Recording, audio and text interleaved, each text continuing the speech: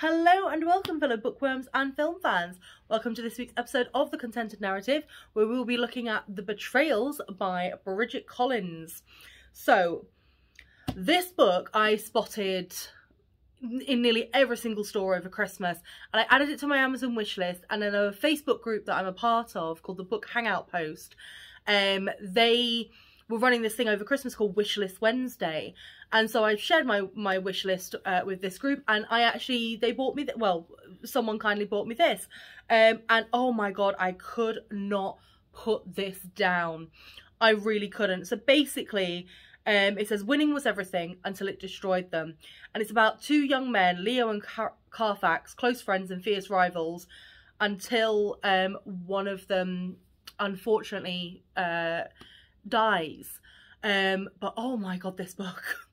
So it's got almost 3 stories being told within it. It's got a character called the Rat, which is a young girl that was abandoned at this big school, basically. But she's convinced herself that she's a rat. So she scurries around like a rat, you know, she eats like a rat, she drinks until she starts coming out of her shell for a young boy who she's trying to look after.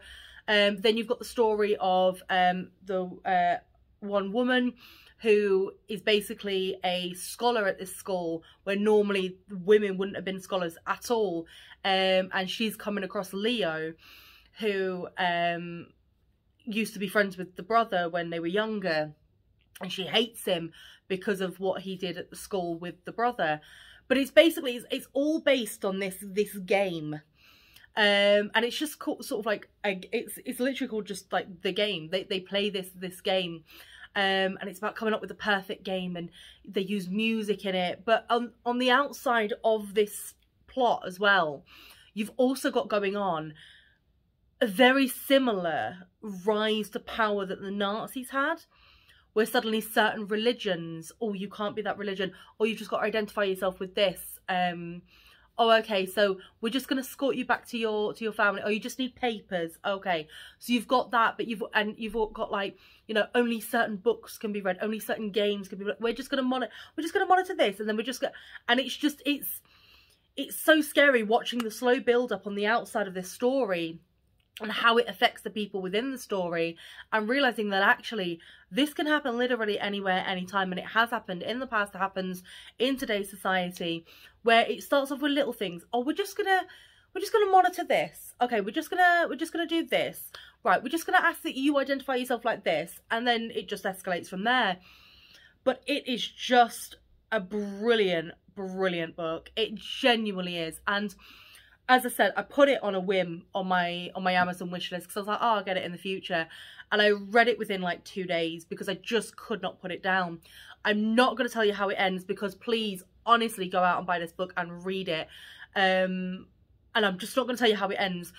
I did sort of like get inklings halfway through of what they were alluding at and how it did end. But it was just, what I love is the way it plays this game of cat and mouse as well. So you see this, you know, you see this child who you know is a girl, basically pretending to be a rat and trying not to get caught by anyone. You see this woman trying to basically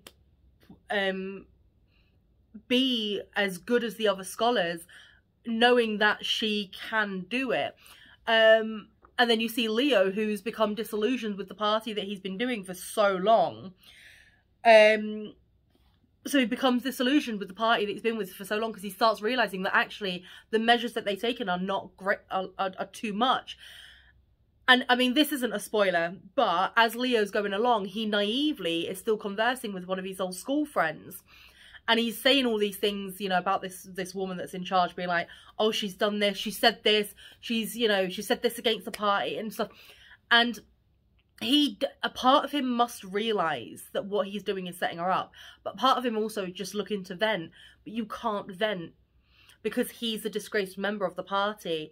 And it was basically like, you go back to the school and you learn how to play this game properly, or you don't. And when they say you don't, it's a very clear case of you don't survive, you don't carry on. But it was just the interwoven stories, the way it ends, the way it starts, just everything about it is so well written. And honestly, it says #1 bestseller author of The Binding. I've not read The Binding. If anybody has read The Binding, please let me know what it's like. But The Binding is on my list of books to buy, of my 30 odd books to read, and then obviously my list to buy is growing longer by the day. But I would definitely give this book a 5 out of 5. I enjoyed this book so much. I felt like the female characters were well written, because sometimes I feel like female characters could be too much of they're good at everything, they have no flaws, or they've got too many flaws but they deal with it anyway, or oh save me, you know. But it was a well written, well-rounded character that you could see how she worked, but the male characters were well rounded as well, and you could see everything about them. And I would 100% go out there, buy this book, read this book, Kindle, library, you know, anywhere I would recommend. I mean, if you know me and you want to borrow it from my bookshelf, please, I'm more than welcome to do so. But I swear, if anybody decides to dog-ear the pages rather than use a bookmark, you are dead to me, and I will never lend you a book. But thank you so much for your continued support, guys, and tune in next week. Don't forget to click subscribe below so you're alerted whenever a new video becomes available. So remember to always keep it contento.